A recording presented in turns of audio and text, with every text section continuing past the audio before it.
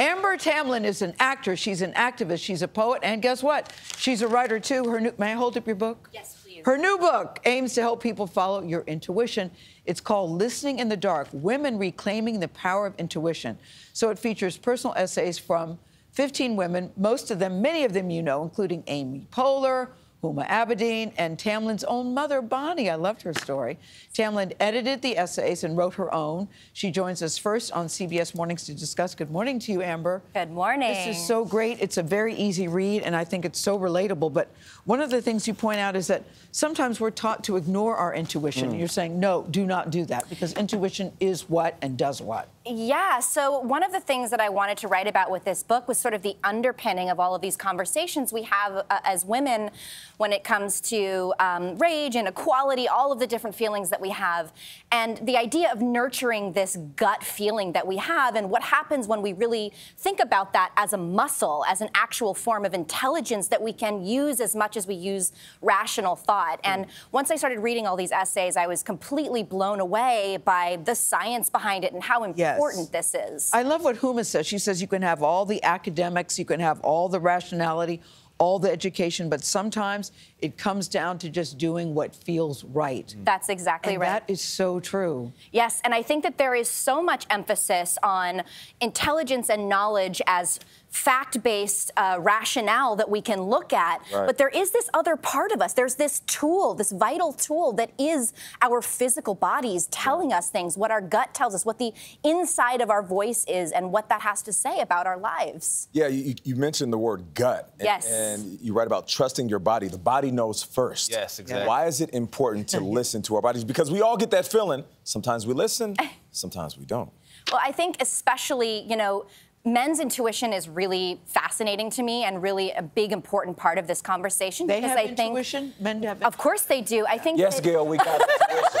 I knew you would say that. Exactly.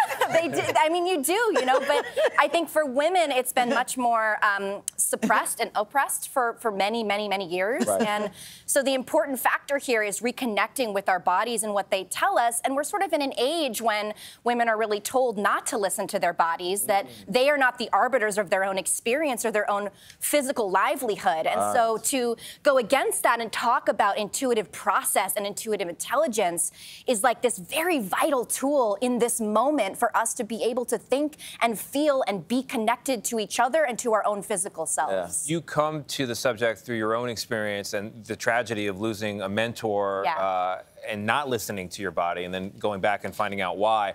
But then you've got all these essays from other people with their experiences. How did you go about including this, not including that? How do you edit somebody else's intuition? Oh, it's such a great question. I loved editing this. I think for me, it was really important to have different people, women from across industries, doctors, artists, activists, writers, who didn't necessarily know what the answer was, right? Because it's really hard for us to describe what that feeling is of intuition and our gut to really give it a definitive definition. And so I wanted women to say, you know, like Huma, when I approached her and she was like, I would love to do this. I have no idea what I'm going to write about, and I don't even know if I have a connection to my intuition. I said, great, let's write about that. That's perfect, because this is not a book that gives answers necessarily. It's helping you to strengthen the muscle of how to ask questions. And intuition can work to tell you to do something. Yes. Also work to tell you not to do something. That's right. But how do you know, Amber, when it's intuition and maybe I'm just afraid or maybe I'm just anxious?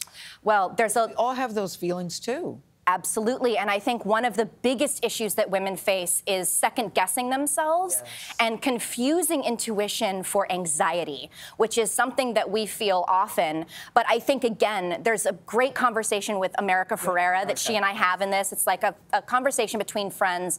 She's one of the most brilliant women I know, and she talks a lot about this as a muscle to be strengthened. So the more that you lean on it, the more you use it, however scary it is, however, you know, unsure you are, it gets stronger. And so your ability to trust yourself and to hear yourself strengthens over time. Yeah. And Gayle, men do have intuition. I was reading this book, and it was speaking to Tony, me, and then I'd come to a line. I didn't say you guys didn't have it. I said I was just posing the question. It was speaking to me, and then I'd come to a line that it would mention women. I'd be like, oh, yeah, that's right. It's supposed to be for them, but it's for everybody. But can I just say that I hope our young boys, and I hope men read this book for real, because I think it's so important for us to see intuitive intelligence and trusting our gut through a feminine lens as well. It's such an important part of who we are as a collective human race.